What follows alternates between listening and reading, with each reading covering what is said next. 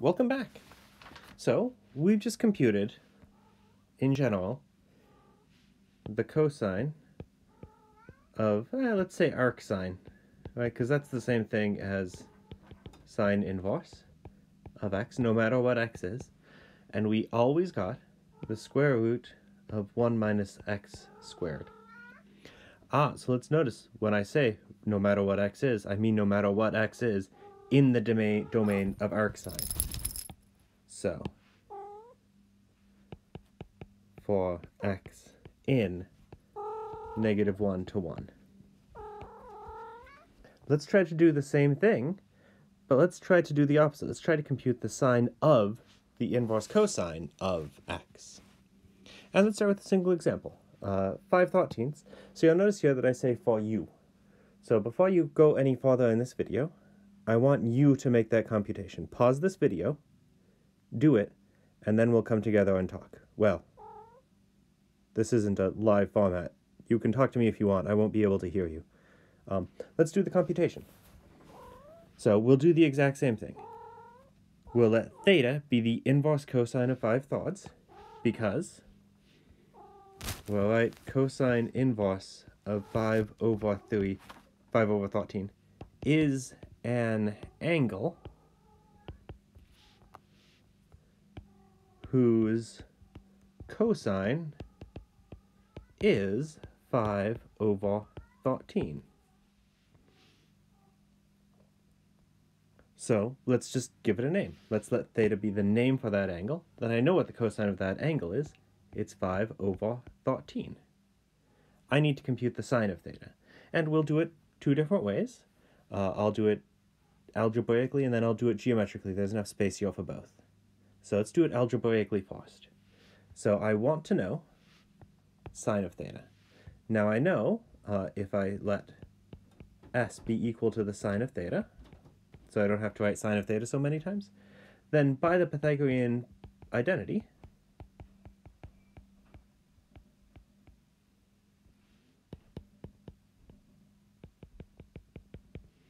I know that cosine of theta squared plus sine theta squared, get those parentheses correct so it doesn't look like I'm squaring the angle, is always equal to 1. So that means 5/13 quantity squared plus s squared is equal to 1.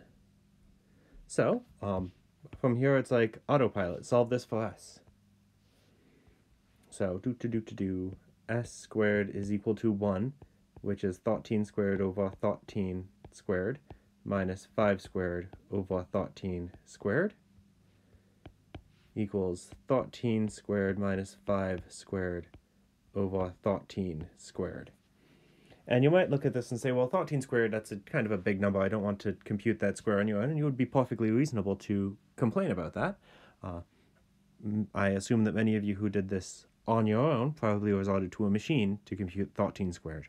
But I'm going to, instead of trying to do that, I'm going to rewrite this. This is a difference of squares in the numerator. I'll use the difference of squares formula to rewrite 13 squared minus 5 squared as 13 plus 5 times 13 minus 5 all over 13 squared. And you'll notice that I'm not expanding out the bottom, that 13 squared.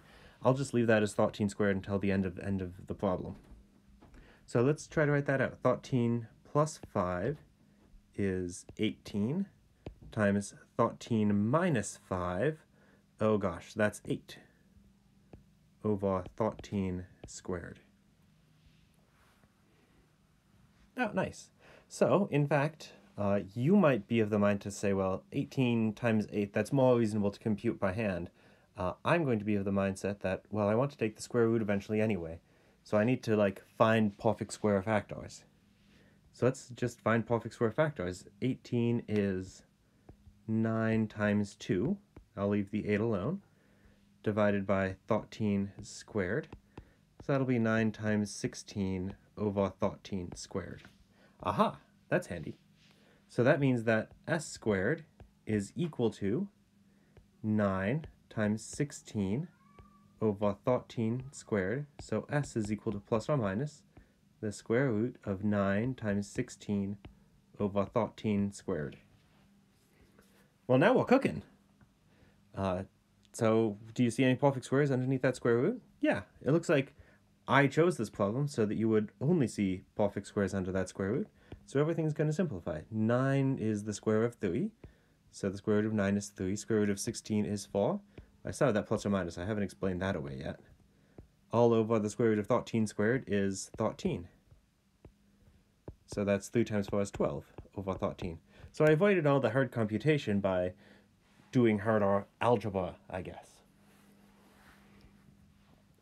Oh, plus or minus. But now let's deal with that plus or minus sign. So this theta is the inverse cosine of 5 over 3. So what's the range of inverse cosine? Well, it's quadrant 1 or quadrant 2. And this cosine has to be positive, so it looks like it has to be quadrant 1. This angle is in quadrant 1. In quadrant 1, sine is positive, because theta is in quadrant 1. Sorry, quadrant 1. Sine of theta must be plus 12 over 13. But remember, that theta is the inverse cosine of 5/13. So sine of cosine inverse of 5 over 13 is equal to 12 over 13. Nice. So now let's try to do the same thing by using the perspective of right triangle trigonometry. So I know that cosine of theta is 5 over 13. Well, I can encode that information in a triangle, can't I? I can draw this happy triangle with, there's the angle theta, and I know that cosine of theta is 5 over 13. So that means adjacent over hypotenuse is 5 over 13. So adjacent over hypotenuse is 5 over 13. Now notice, I don't know for a fact that those two are the case. They could be double that, right? All I know is the ratio, but changing those by multiplying them both by 2 won't change any of the trig functions anyway, so I may as well assume it's 5 over 13. Trig functions won't know any different. Alright, and I want to know the sine of theta. That will be opposite over hypotenuse. Well, I know how to do that, right? Opposite squared plus 5 squared equals 13 squared. So now you'll go opposite squared equals 13 squared minus 5 squared. And on the one hand, by the walk we did over here, you know that that will walk out to be 9 over 16. So that's what we got in that numerator. But I guess let's not obsess with being clever and avoiding hard walk. Let's just do the hard walk. So off to the side, 13 times 13 is 3 times 3 is 9, 39, 130, that'll be 169. Equals 169 minus 25, because that's 5 squared. I can now do the subtraction. 9 minus 5 is 4, 6 minus 2 is 4, 144. So the opposite side will be the square root of 144. But 144, if you know your perfect squares, you'll recognize that that's 12 squared.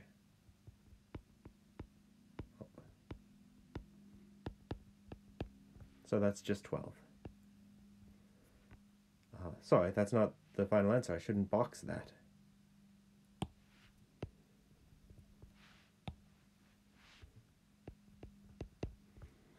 So now, sine theta is equal to opposite over hypotenuse is 12 over 13, same as we got before. Now, with that in mind, let's try to compute the sine of the inverse cosine of x for any x. Well, let's do it. So here's the game.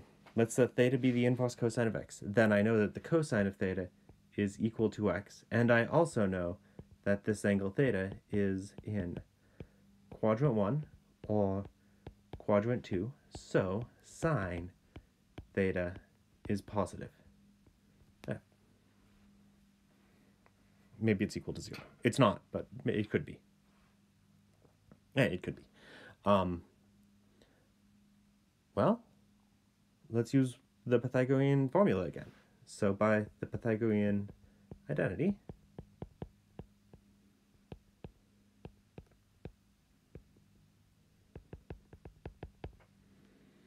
spelling is very hard. I know that sine squared theta plus cosine squared theta is always equal to 1. But what is the cosine of theta? The cosine of theta is s.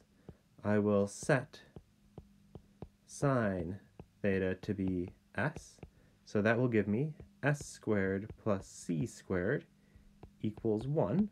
I want to solve for s, because I already know what cosine is. X. I already know what cosine is. Cosine is x.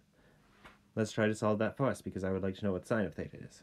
So s squared equals 1 minus x squared. So s is plus or minus the square root of 1 minus x squared.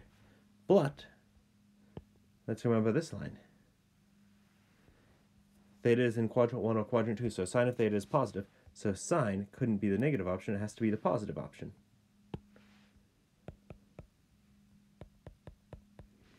Therefore, the sine of the inverse cosine of any number x is always equal to the square root of 1 minus x squared. And before we go up to the, let's do it now. Let's go up to that front page, fill that in. So the sine of the inverse cosine of x is always the square root of 1 minus x squared. So a thing to notice, those two things are the exact same. And that, I think, actually makes a little bit of sense. So one of them is asking, if you know what the sine of theta is, can you figure out what the cosine of theta is? That's what this formula is asking you to do. And yeah, you know exactly how to do it. In fact, if you think about the steps you would do to do that, and to do the opposite, to say if you know what the cosine of theta is, then what is the sine of theta, those steps are the exact same steps. So you expect those formulas should be the same. Wonderful. So, the remaining thing in this set of notes is to try to do something similar, but what if you don't want to compute cosine of an inverse sine? What if you want to compute some trig function of some other trig function? What can you do? And we'll come back with that in just a moment. I'll get this video posted.